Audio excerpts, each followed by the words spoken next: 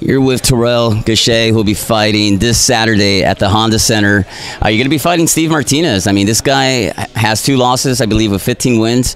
He's fought some really good competition, has a great amateur background, much like you. What are you expecting in this fight? I expect him to be ready. I expect him to come out there and, be ready. A tough competitor. It's going to be a decent fight because this guy, he come to fight.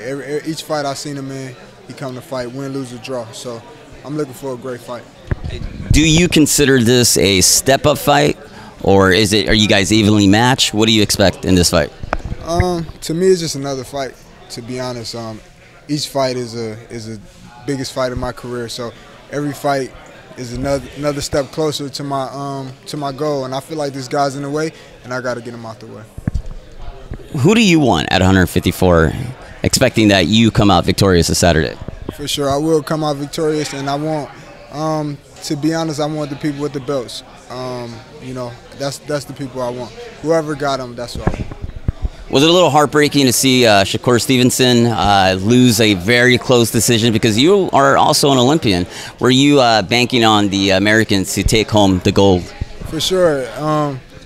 Not only him, but the whole team. I was watching as much as I could. I missed a couple fights, but for sure I wanted Shakur to get the gold. Man, he fought his heart out. He fought a good fight. He got to be proud of himself for going out there and getting that silver, man. And the whole team, they did real good, real good.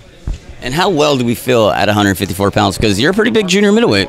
Yeah, it's sacrifices to make the weight, but that's a part of being the champion. So I feel as though once I'm done accomplishing my goals, maybe I move up or maybe I'll stay here. But right now, we got a mission. And how much have you learned from your trainer, Manny? Because he's one hell of a trainer, man. Yeah, to be honest, my career unfolded once I got with Manny. He took me to the next level. I was already good. I had other trainers who led me up to this point, like Bob Davis and Renard Sappho. They took me to a certain level, and he just elevated my game from there.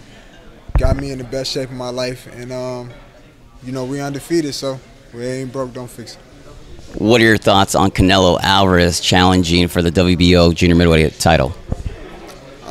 To be honest,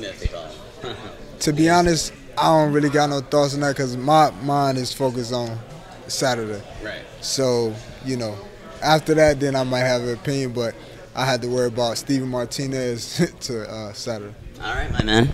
I look forward to it. Thank you. Have a good one.